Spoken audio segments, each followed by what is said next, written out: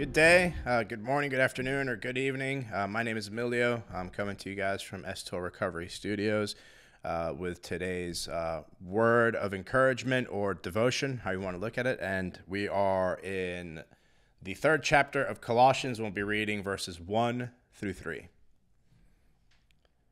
If then you have been raised with Christ, seek the things that are above, where Christ is, seated at the right hand of God.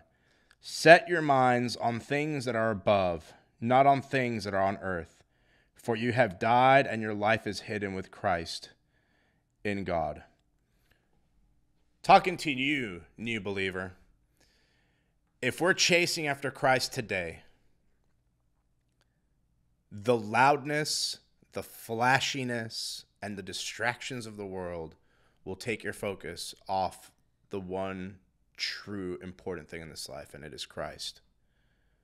So then, if we have been raised with Christ, let's have our eyes set on him throughout this day. There are enough distractions in the world, even on the most mundane of days. There are enough distractions in the world to take your focus off of Jesus.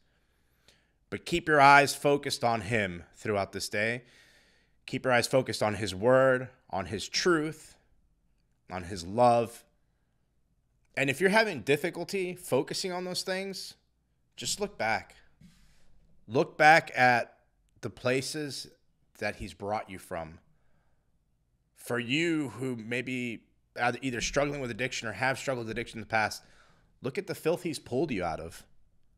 If you're doubting that if Christ is even present in your life today, believer, look at where you were when you were in your unbelief. And look at where you're at today.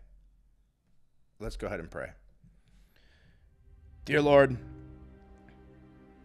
forgive us for when we neglect you. Forgive us, Lord, for when we forget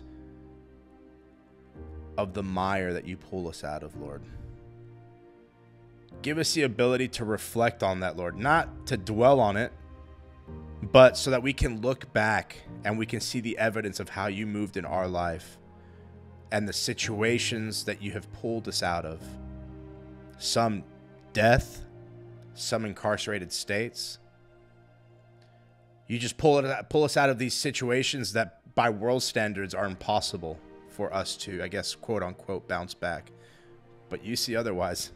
And we thank you for that, Lord. We thank you for that. Lord, so just as we go out throughout this day, remind us of what you have already done for us in the past. Remind us of what you are doing right now. And just remind us of the promises that you have for us. We love you. We thank you, Lord. And it's in your name we pray. Amen. Have a blessed day, guys. Take care of yourselves.